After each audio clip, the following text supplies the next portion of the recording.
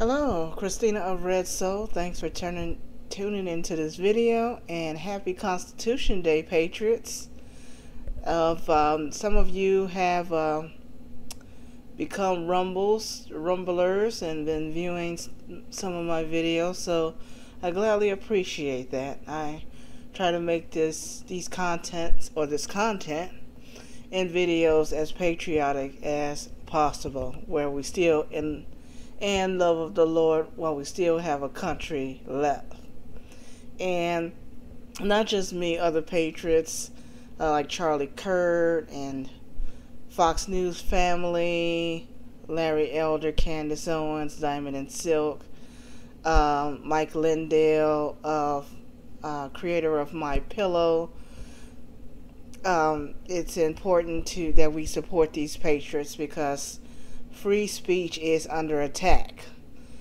Liberals say they want diversity, but as I've said before, it's only when you agree with them 100%.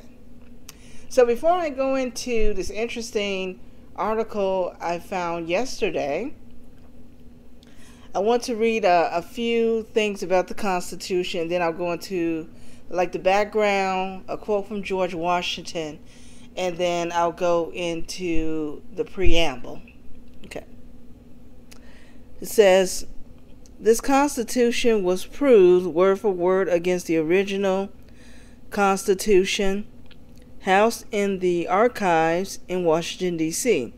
It is identical in spelling, capitalization, and punctuation. I'm teaching English for a number of years. That's important. Yeah. And in size, in accordance with one produced by President or former President Thomas Jefferson, one of the founding fathers. So this is the Constitution and Declaration of Independence. Okay.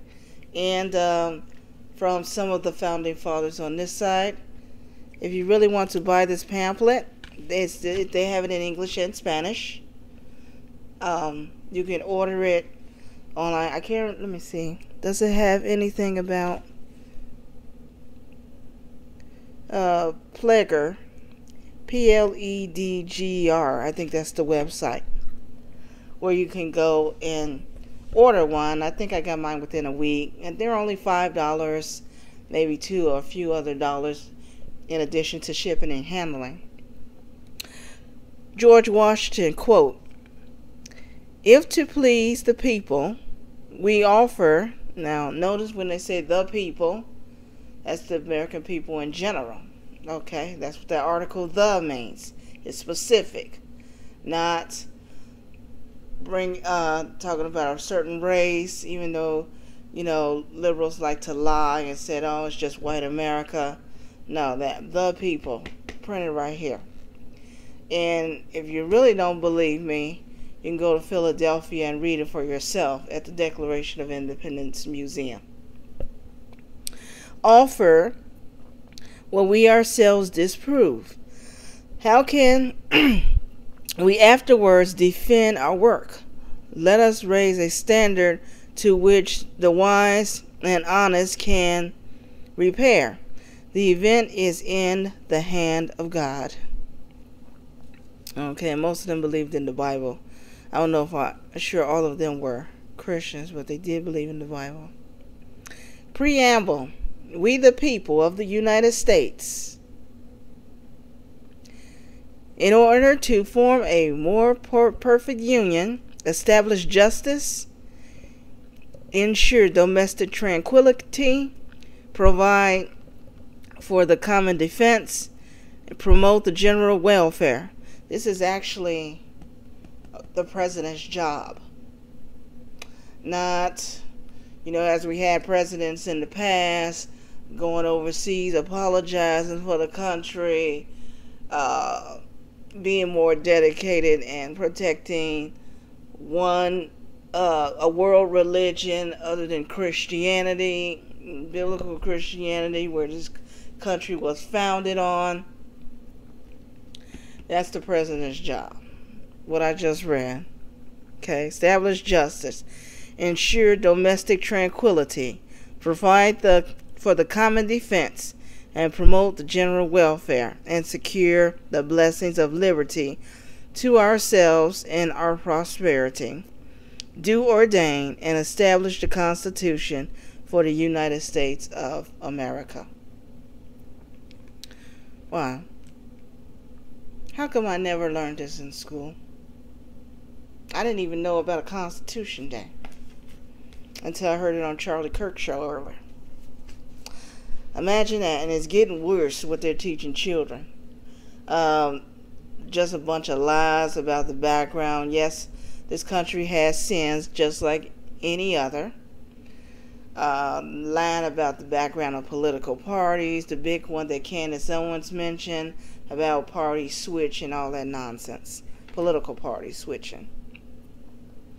So this story really burned my soul because this is a side of I'm talking about Governor Kirsti Noam.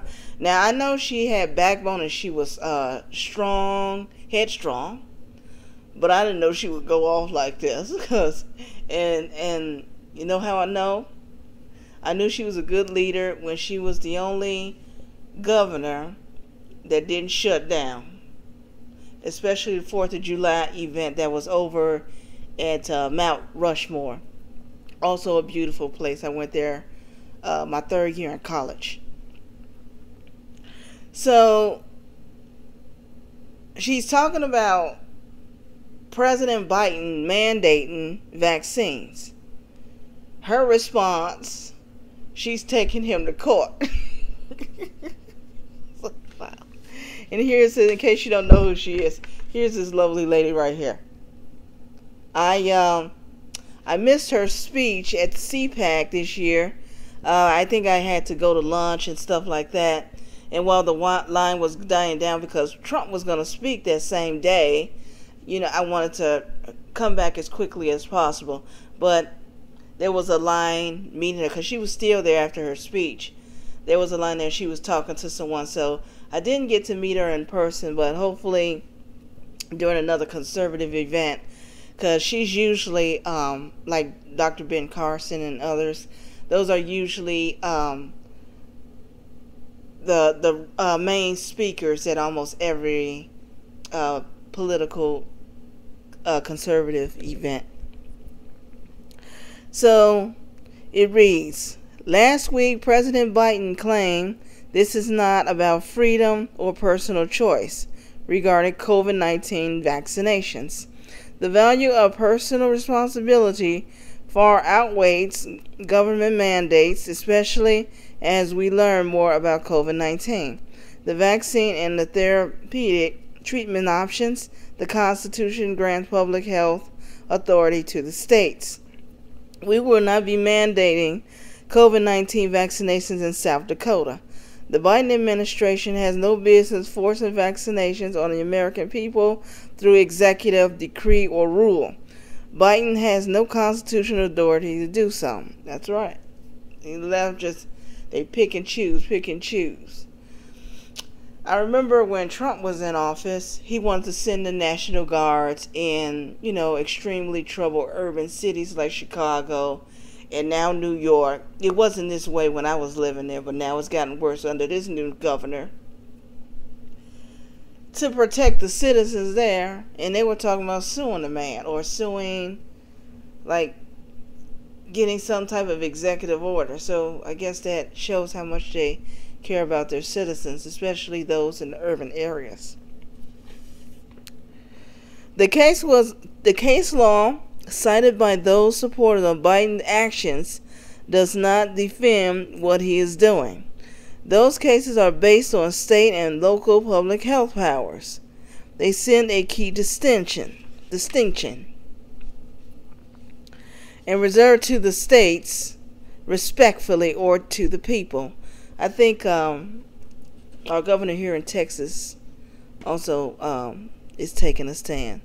Chief Justice John Marshall's Given versus Ogden opinion in 1824 reiterated the fact that Americans' founding fathers were familiar with responding to public health crisis. They forced outbreaks of diseases such as yellow fever. The federal government did not mandate the response to those outbreaks. State and local governments did. The state should lead a pandemic response. As governor, I will continue to honor the wishes of our founders by taking my direction from the Constitution. I will continue to value freedom and personal responsibility. Right on, woman. By overplaying his hand, Biden may inadvertently increase vaccine hesitancy by saying our patient is wearing thin. The president risks denouncing the American people. Americans should not be forced into vaccinations. People should know the facts. They should know what conditions may make them vulnerable to serious health consequences from the virus. They should know how effective the COVID-19 vaccines are, and then they should make the best decisions for themselves and loved ones. We will continue to make vaccine available to everyone in the state and work with our healthcare experts to take care of the people live here. Okay, that part is cut off. I'll skip that. I'd encourage Americans to get vaccine as I did, but that choice is theirs to make. And I did a podcast with this little beef between Joy Reid and Nicki Minaj. Okay, about this crap about the vaccine, and I played a clip of the video too. So if you want to go to red-soul.org, and I actually have created a page where my podcast has all over 50 something episodes and over 200 people, 200 plays. Okay, that's listeners. Okay, compared to the Rumble videos. So if you want to check that out, again, it's red-soul.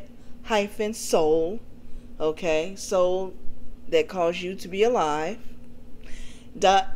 .org, because and I did that despite of all the other channels I've been in. I've been subscribed to Odyssey, iHeartRadio, Spotify.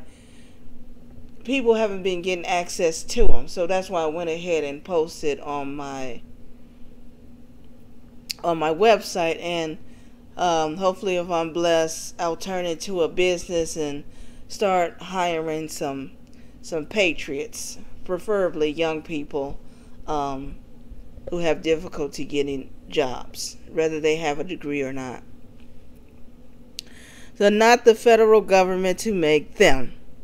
President Biden, quote, if you take this unprecedented action and overstep your constitutional authority, we will defend our people and see you in court. You think he'll show up for that? I think he better leave her alone. But yeah, I mean this is a true patriot going to make a stand. Now, as far as a female president, I wouldn't mind her at all. For a long time it was Condoleezza Rice, but she doesn't want to do it, and besides she doesn't have any backbone. Then people are saying Candace Owens. She can go for it if she wishes, but I don't know if the American people, I'm not saying people won't vote for her, but I don't think the American people are really ready, and she still needs some time, as far as her political career is concerned. But that's all I have. This is a nice way to end a Friday. Have a wonderful weekend. I'm going to celebrate later and go out and watch the ball game. Old American pastime. Oldest American sport, by the way. Older than, and in my opinion, better than the NFL. But I digress. Again, this is Christina of Red Soul. Thank you for listening. Pray for our nation, our brothers and sisters in the persecuted church globally. Bye-bye.